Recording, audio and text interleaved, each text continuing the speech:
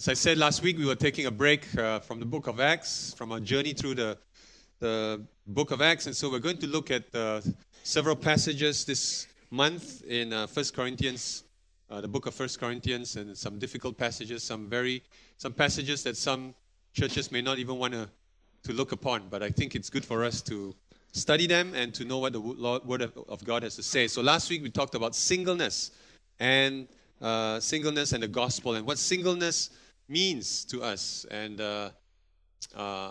singleness, as a recap, singleness is a gift, just as marriage is a gift that God gives us gifts to bless the body of Christ and the church. And singleness can use their gifts, or singles can use their gifts and freedom to serve with undivided devotion to the Lord. I heard as a result of the sermon last week, a 14-year-old said, "I'm going to be single." Praise the Lord. But singleness is not the waiting room for marriage. Singleness is not the waiting room for marriage where you're going to go from joy, from agony to joy. Singleness is a place where God has called you at this specific season of your life to be a blessing to the church. And so today, we are going to look at married life, marriage, and its joy and its despairs. There are difficult times, and there are moments of joy, and there are moments of bliss and happiness. And so I want to be able to share this with you. Right? So every year, about 200,000 couples in Malaysia get married every year. The statistics, I think, was 2016. Every year also, 50,000 marriages fail. They go to the divorce. And so that's about 137 per day. Just in this 1 hour of our service, 11 couples have already signed their marriage divorce papers and divorced. 11 couples in a year. And so we know that the family unit is breaking down, and it is not something that Christians are immune to. Christians too suffer. And so we want to know why. Why is it that marriage is so hard? Why is it that marriages fail? And I think there is a biblical explanation for this. There has to be, if we really believe that marriage is from God and that marriage is a gift from God, then there has to be a solution to this. This is not the way it is supposed to be, obviously. And so let's look at the scripture and see what the Bible has for us as we look at the history of marriage. It doesn't work, Titus? Okay. The history of marriage. We have to look at the first marriage, okay? The first marriage of Adam and Eve, and how God had made, in Genesis 1 and 2, the first marriage, taking the rib from the man and creating the woman, and it was and to be a helpmate to the man. But then we know sin entered the world, and we know that from there, things went south. They went wrong. And if we look at Genesis 3:16, as a result of the fall, God had pronounced a curses, which was really the consequence of sin.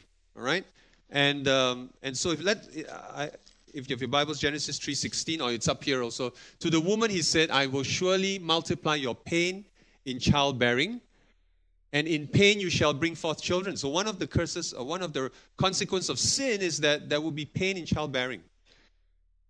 But there is also this, that your desire shall be contrary to your husband, but he shall rule over you. Your desire shall be for your husband in some versions, and his will be to rule over you.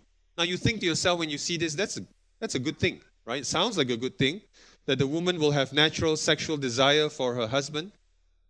But then that is not what the curse is. And I think the key to unlock this is in a chapter later, in Genesis chapter 4, verse 3 to 7, or verse 6 to 7, when God speaks to Cain because Cain was not happy.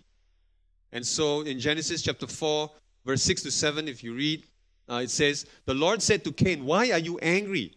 And why has your face fallen? If you do well, will you not be accepted? And if you do not do well, sin is crouching at the door.'" And then listen to this. "Its desire is for you, but you will rule over it." So here Moses, author of Genesis, probably said that or God have said this, that God said this, that sin is crouching at the door. Sin is like an animal. It's like the crouching tiger, hidden dragon, right? At your door, and it's ready to pounce onto you. And then it says that it is there to dominate you, to pounce on you, to rule over you. And the word for can also be translated in the Hebrew against. In some of your ESV Bibles, it would say that. And so, if we take this as the key to unlock Genesis 3, the very same words, that sin is crouching at the door, its desire is for you. Its desire is to rule over you, to dominate you, to take over that leadership, take over your life. And so if you take it back to Genesis chapter 3, verse 16, to the woman he said, your desire shall be for your husband, and he shall rule over you. Her heart will be to rebel against God, against what is good. She will resist to submit under her husband. And according to the Bible, this is part of that sin nature. That the wife will want to dominate, will want to rule over, will want to push him in place of her leadership, to subdue and to take over. But that is not all. That the husband will then desire to rule, and to rule in a way, in a leadership that is not godly, that is self-centered, that is selfish. All right? How many wives here find it hard to trust your husband's leadership? In fact, how many wives here struggle to trust your husband, period? You know, I think there's a strong cultural sin, and maybe even in America, but cultural sin in our Asian families. And out of my observation, correct me if I'm wrong, that Asian women have been shown from history, from past generations, and either reinforced by their grandmothers or their mothers, that men cannot be trusted. I don't know if you older ladies, have your grandmother or your mother told you this. Men cannot be trusted. You have to be independent. You have to go find your own source of income. Because, he's going to go out and have affairs, and then he's going to marry someone else, and then you're left with your children with nothing. And so we are conditioned to think this way, isn't it? You have to fend for yourself. You have to be independent. Keep your own account, because when he leaves you, at least you can still survive. This distrust between men and women and in our marriages can come out sometimes in manipulation of our husbands, by either simply throwing tantrums and anger tantrums, or even moving to the other end of tears and sadness, and then, and even holding away sexual intimacy. And this is how marriages sometimes work. I know some families struggle and couples break up because of this sin. Because your desire shall be to dominate your husband. That's just the human fallen nature. And I think it's in all of us. And then the second part, he shall rule over you. The husband too, as a result of the fall, will seek to rule over the wife. The loving leadership of the husband will be replaced with a desire to rule, to master, to exercise a kind of lordship over. And it is a leadership that dominates, that bullies, that is abusive, that is self-centered. Sin will be crouching at the husband's door as well, seeking to overtake him, seeking to devour. Hence, in our marriages today, we see a sort of a power play, isn't it? A very subtle power play. And after many years of marriage, you know how to dance that kind of power play. Back and forth. And this fighting because men and women respond to their sinful nature. There is no oneness, no sense of one flesh as the Bible sees it. Families struggle and experience a lack of joy. And you here may be a part of a family like this, where there's fighting and temper throwing, when there's a lack of walking in the Spirit or the way God has intended it to be. There is anger and temper throwing and maybe dishes throwing or furniture throwing. I don't know what it is. But let me say this, brothers and sisters, that this is a marriage under the curse. This is a marriage that is under the curse of Genesis 3:16. And you understand now why this is so. Why is it that you struggle in your marriage? Because of Genesis 3:16. Because of the curse. Because of the fallen nature of man. But surely if marriage is as God intended it to be, surely if marriage is God's gift to the church, it shouldn't be this way. There has to be another way. And there is. Because marriage is God's idea. And the second is that Jesus came to redeem this and to make marriage a blessing, and the purpose to which your marriage is to serve. And the key is in Ephesians chapter 5, verse 22 to 31, which we're going to read right now. Ephesians chapter 5, if you have Bibles, turn with me to Ephesians chapter 5, verse 22 to 31. Wives, submit to your own husbands as to the Lord, for the husband is the head of the wife, even as Christ is the head of the church, his body, and is himself its Savior. Now as the church submits to Christ, so also wives should submit in everything to their husbands. Husbands, love your wives as Christ loved the church and gave himself up for her, that he might sanctify her, having cleansed her by the washing of water with the word, so that he might present the church to himself in splendor, without spot or wrinkle or any such thing, that she might be holy and without blemish. In the same way, husbands should love their wives as their own bodies. He who loves his wife loves himself. For no one ever hated his own flesh, but nourishes and cherishes it, just as Christ does the church, because we are members of his body. Therefore a man shall leave his father and mother and hold fast to his wife, and the two shall become one flesh. This mystery is profound, and I'm saying that it refers to Christ and the church. However, let each one of you love his wife as himself, and let the wife see that she respects her husband. First of all, notice how many times it says here in this passage that it's referring to a relationship between the husband and wife and Christ and the church. Okay, look at verse 24. As wife submits to the husband, the church submits to Christ.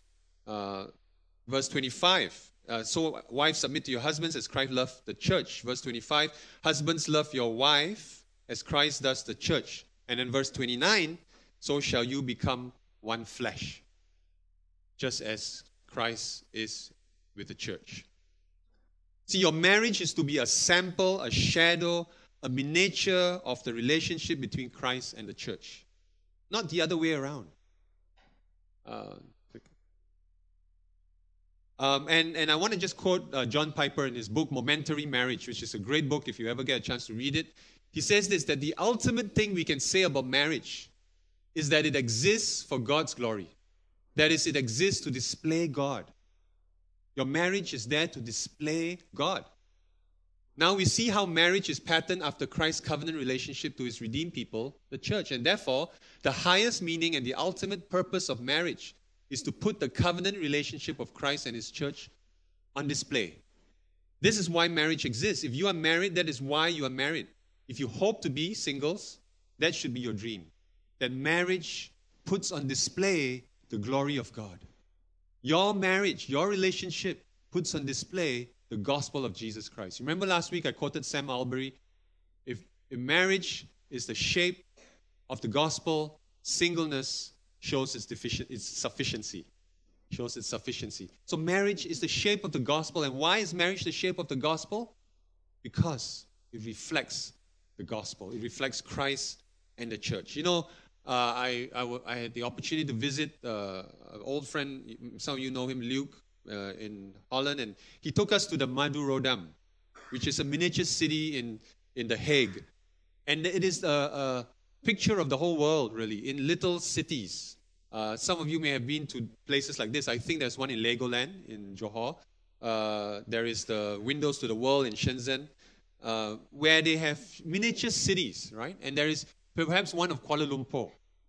And in many of these cities, there are the icon of Kuala Lumpur is the Twin Towers. And you look at it and you know that is Kuala Lumpur because that's the icon. But at the same time, you look at it and you know you are not in Kuala Lumpur because of its size and its depiction that is not quite the real thing. But when you go to KLCC in Kuala Lumpur, you know you are in Kuala Lumpur because of its height and its splendor and its beauty. It's the same with marriage.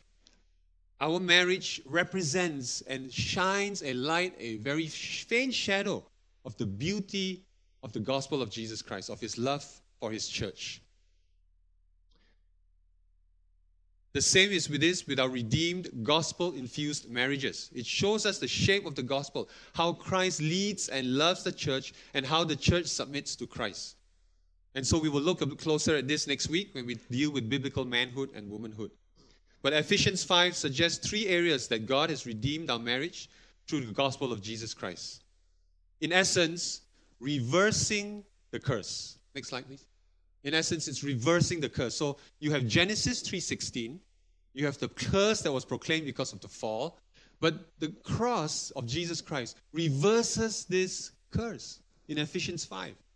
And Ephesians 5, Paul, specifically with the mind of Genesis 3, tells us how this is reversed. And there are 3 points to this. Number 1, wives can and should willingly submit to a husband in all things. Wives can and willingly submit to a husband in all things. To be dealt with in the next week. All right, I'll look at it, verse 22 and 24. Number 2, husbands can love the wife as Christ loved the church for the purpose of sanctification. Verse 25 to 27. And the third is that husband and wife can become one flesh as Christ and the church is one. Verse 28 to 33. You see how specifically Ephesians 5 addresses Genesis 3 in every area. The curse was that her desire will be against her husband. She will dominate. But the gospel reverses this to say that just as Christ is head over the church and the church submits to Christ, so wives should submit in everything to their husbands. I know this is hard, wives. I know this is hard. The man you're married to is so short of so many things. So deficient in so many areas, right? And you know what? If you trust him, you give him too much rope, he's going to take advantage of you or let you down at any moment of time, right? That's what goes through our minds. Well, let me say this. Would you take the risk of submitting wholeheartedly to the man God has given you and put in your life, and whatever is short in his life, whatever is shortcoming, his debt that he owes to you, whatever disappointments you may have of him because of his weakness or shortcomings, would you charge it all to Christ? Would you charge it all to Christ? Take the disappointments and the debt that you feel so deep, the hurt, the lacking, take it to Christ, because Christ has paid for his deficiency, because Christ has paid for whatever is lacking already in his life.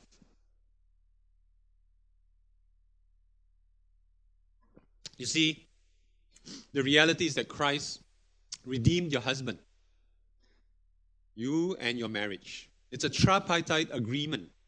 And whatever his shortcomings are, Christ has redeemed it. Christ has purchased the shortcomings, the debt.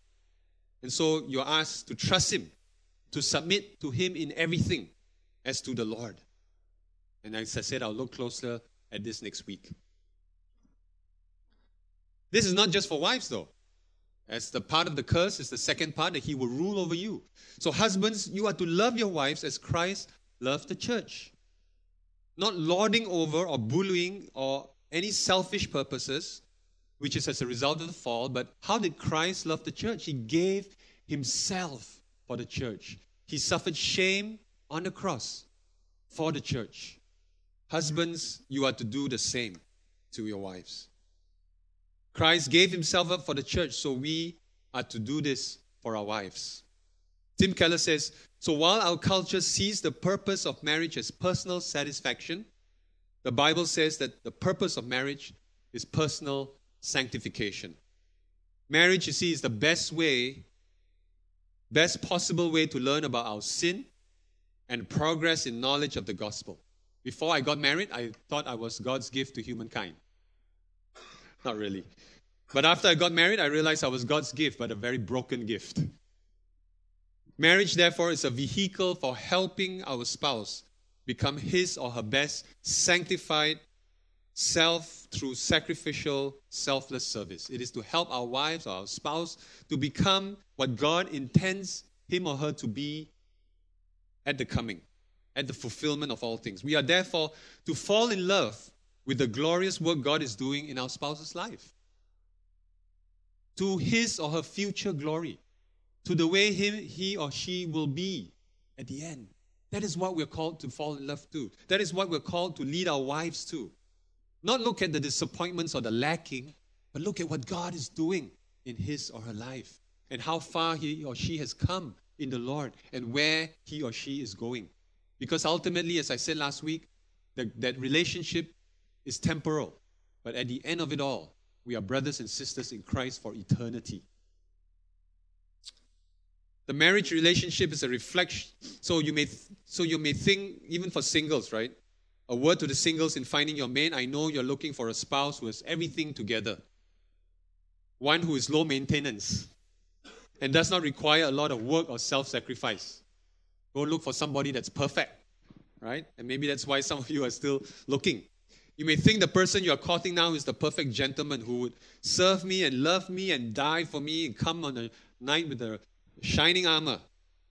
Well, one of the things Connie and I say to married couples is whatever you find cute or very interesting or funny in the person when you're courting or dating, it's going to be an irritation when you're married. Believe me. Whatever is cute now will be an irritation after you get married. You see, we are all work in progress. And God has given us this gift of marriage to make us more like Christ. This is called sanctification. It is God's work in us. And therefore, marriage is a gift to us to lead us to that direction. The third is that the marriage relationship is a reflection of the oneness which we have in Christ. Right? It is a strange thing when you become a Christian. The Bible talks about a union with Christ, a oneness, that we would share in his sufferings and in his resurrection. Galatians 2:20. I have been crucified with Christ. It is no longer I who live, but Christ who lives in me. The life I now live, the life I now live in the flesh, I live by faith in the Son of God, who loved me and gave himself for me. It is no longer I who live, but Christ who lives in me. There's a kind of union, a kind of oneness with God. And that is the same oneness that Paul talks about in our marriage. Here Paul translates this truth of the union with Christ to our marriage relationship.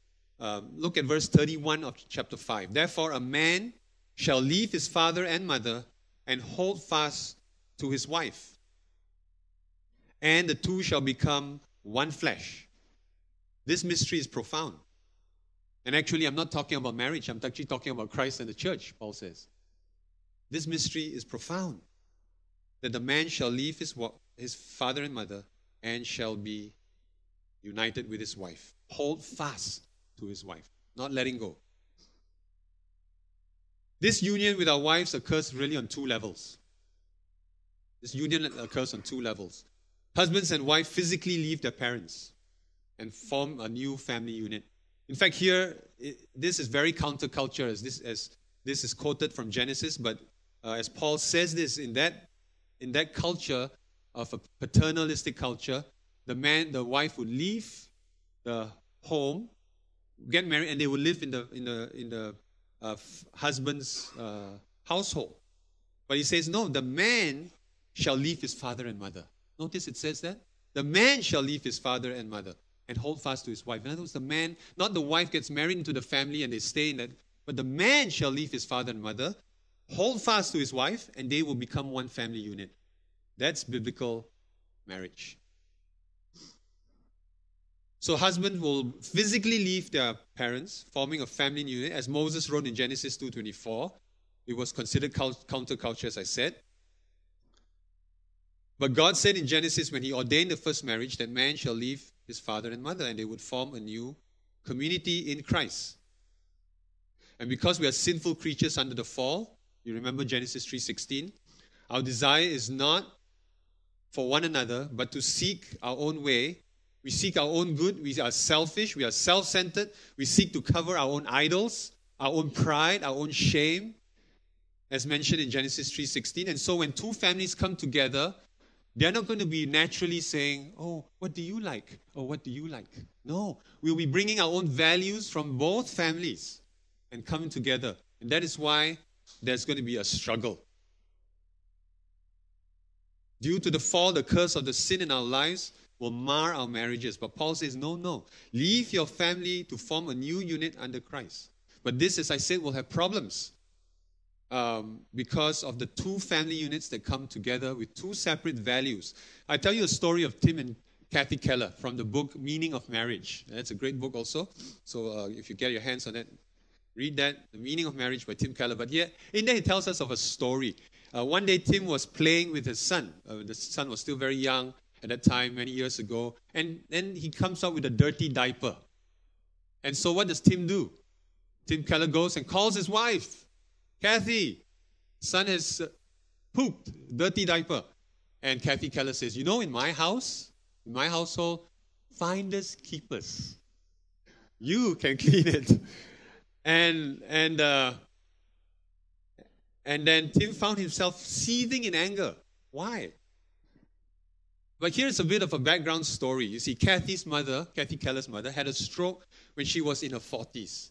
And her father stepped in to do many household chores, which was not typical for families back then. For a man to do certain chores, like do the laundry or do the dishes. Her mother was grateful and admired her husband's love and humility. So she could hear her mother say, "This is how my husband loves me. He helps me with the chores and children." In Tim's household, however, his father would often work long hours and would often come home tired. His mother was grateful that he worked hard to provide a comfortable family life, and she would expect him to do nothing around the house. Tim would hear his mother say, "This is how I love your father. He works so hard. He provides for the family. So when he comes home, I don't want him to do anything like change the diapers, or I do everything for him." Well, Tim Keller did change the diaper. But what was Tim hearing when Kathy told him to change the diaper himself? He heard her saying, "She didn't love me. She didn't think I worked hard enough." And when Tim asked Kathy to change the diaper, what was Kathy hearing? It's a woman's work. He's saying it's a woman's work. It's not really important enough, right? He thinks he's worked hard outside, but he doesn't know how hard life is here. And Kathy was saying at a semi-conscious level, if you love me the way my father loved my mother, you would change the diaper. And Tim was saying in his heart, if you love me the way my mother loved my father, you wouldn't be asking me to do this. And so you see how the two family values come together with that kind of expectation, but they're missing each other in love, in expression of love towards each other. Each one heard the other say, "I don't love you," because each was failing to get love in that particular way. God is saying that both are leaving. The man shall leave his father and mother, and the woman likewise, to form something new, to become one family unit, one flesh, one body. And so when the Bible talks about one flesh, the second thing I was going to say was that, the second thing was that one flesh is that one, there's a physical union, okay? But let's go back to the text that we read last week, 1 Corinthians chapter 7.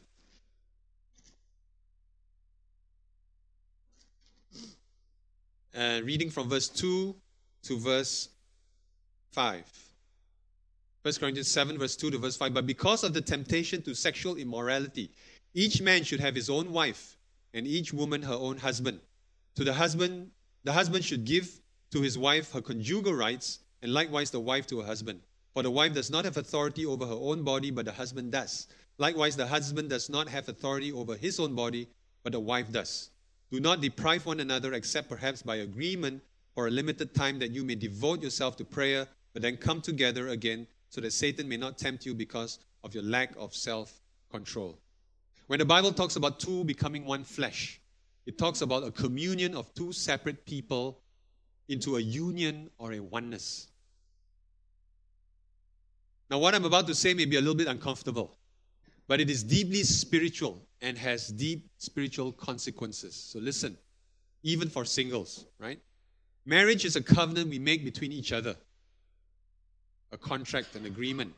And in 1 Corinthians 7, obviously because of verse 2, it says, because each man should have his own wife and each woman her own husband. It means that sexual intimacy, the gift of sex, is within the marriage covenant, right? Each man must have his own wife and wife his own husband. Marriage is a covenant that we make between each other. It's not a contract. You see, a contract is an agreement between two people. You bring your part in, I bring my part in. A covenant, however, is a pledge to you and how I will plan to fulfill it. It's my covenant to you. And God made covenant with his people. He pledged to give himself to his people, and he goes about fulfilling his covenant with us. The Bible is full of covenant promises and covenant renewal ceremonies. When God enters into a personal relationship with someone, he's not unrealistic as to think that mere emotion can serve as the basis for it. He knows that human emotion comes and goes, and there needs to be something more binding to provide consistency and endurance. So, for example, he makes a covenant with the people of Israel in freeing them, in taking them out of Egypt. He gives them the Passover. Every year, Jews remember this Passover as a covenant, to remember God's covenant to his people. It's a covenant renewal ceremony that the Jews would have the Passover. The ultimate covenant renewal ceremony for Christians is the Lord's Supper. The sacrament of the Lord's Supper renews the covenant made at baptism. Through the breaking of bread and the pouring out of wine, it reenacts the selfless sacrifice of Jesus to his people. How Jesus moved and gave up everything, emptied himself, came to the cross for us. And the covenant renewal ceremony is the Lord's Supper that we partake of every week, every month, to remember what Christ has done for us.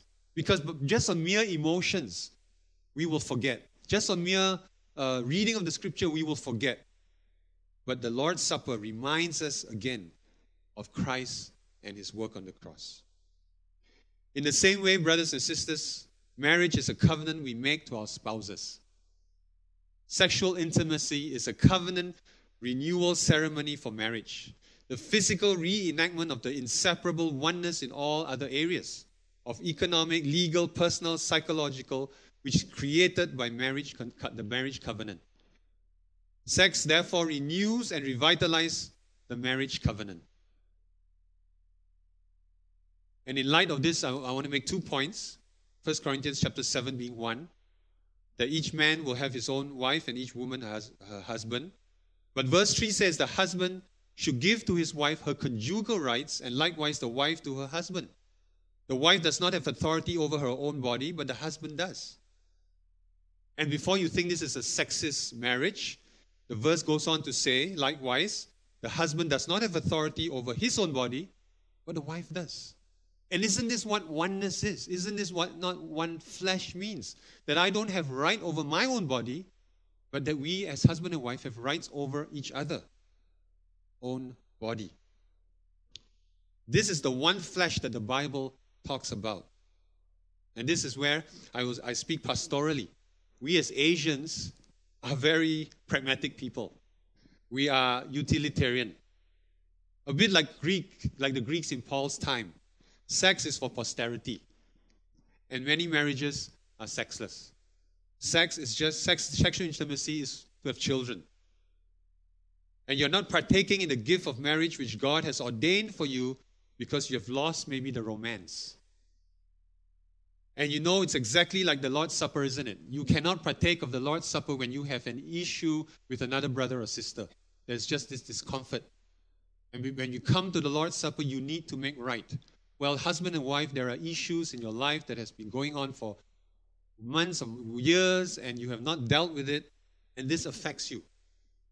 This affects your gift that God has given you of sexual intimacy. When you have something in your marriage that is an issue that you haven't resolved, that you haven't talked about, it's hard, isn't it, to be in this covenant renewal ceremony. Well, if that is true, I ask you to discuss this together as husband and wife this week or today and this afternoon with your covenant partner to see how you can bring back the laughter, Bring back the fun, the jesting, the craziness. Bring back the love back into your marriage relationship. It happens in a lot of marriages. And I had to work through this myself. But this is important. You remember I quoted, the second point is that you remember I quoted Sam Albury and I mentioned this, that if marriage shows us the shape of the gospel, singleness shows us its sufficiency. This is it. This is the shape of the gospel. Christ and his church. Oneness. One flesh. He gave himself up completely to be one with his church. He remains chaste, now waiting in heaven, sanctifying his church for the final consummation when he shall return for us. And in here, there's a message for singles as well. You see, marriage is deeply spiritual. Marriage is deeply spiritual. It's just not just two personalities coming together, learning to live together, each contributing his or her part in selfless living. That's a contract, right? Husband and wife make a contract, and then they can break it at any time they want. That's how the world lives. Marriage is covenantal because it is not ultimately about sex or social stability or personal fulfillment or having children. Marriage was created to be a human reflection of the ultimate love relationship with the Lord. It is meant to be a reflection of the ultimate love relationship with the Lord. And so that is why it's important for us not to live our marriages under the curse anymore, but to put it through the cross of Christ, redeemed by the gospel of Jesus Christ, made new and made right in Ephesians chapter 5. And he gives us 3 points, 3 ways to do that. It is deeply spiritual. It shows us the shape of the gospel, the reversal of the curse. My question is this to singles. How then can we do this covenant? How then can we do this covenant dance with one who does not share the same understanding of the gospel of Jesus Christ, an unbeliever? How? Next slide.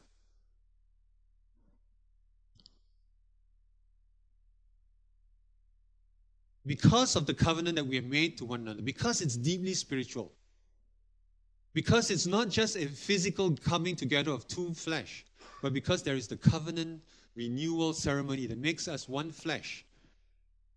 This is the reason John Piper says this again in his Momentary Marriage, and I quote, "Staying married, therefore, is not mainly about staying in love."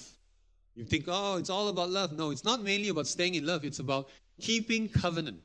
Till death do us part, or as long as we both shall live, is a sacred covenant promise. The same kind Jesus made with his bride when he died for her. Therefore, what makes divorce and remarriage so horrific in God's eyes is not merely that it involves covenant breaking to the spouse, but it misrepresents Christ and his covenant. Marriage and divorce is so horrific in God's eyes is not merely that it involves covenant breaking, but that it misrepresents Christ and his covenant. Christ will never leave his wife, ever. There may be times of painful distance and tragic backsliding on our part, but Christ keeps his covenant forever. Marriage is a display of that. Marriage is about portraying something true about Jesus Christ. Amen? That is what our marriages are meant to be. And in closing, Tim Keller says, the gospel shows us the true marriage that our soul needs and the true family our hearts want. This is what we all want and desire. No marriage can ultimately give us what we most desire and truly need. Even Christian marriages will struggle and will fail and will fall if you lack the love relationship with Christ. If we do not come as singles or as married people, if we are not contented in Christ, if we do not find our identity and our security in Christ, then we're going to find it in each other. We're going to find it in our spouse. We're going to demand from our spouse that he or she fulfills me of what only God can do in my life. And that is what is going to destroy our marriages. When we desire and we take from each other only what God can give. But what true biblical marriage, gospel-centered marriage is giving of our lives, That is how Christ taught the church. It is of giving and giving of each other. And so if we don't have the gospel, we will put expectations on marriage and on each other to fulfill what God only can fulfill. If marriage is the shape of the gospel, and it is, then singleness shows its sufficiency. This whole reversal of the curse in the finished work of Christ is what gives us hope in our marriages. Our hope as married people is Christ and His gospel, making us the new creature in Him, no longer slaves to sin, but free in Christ. Let us pray.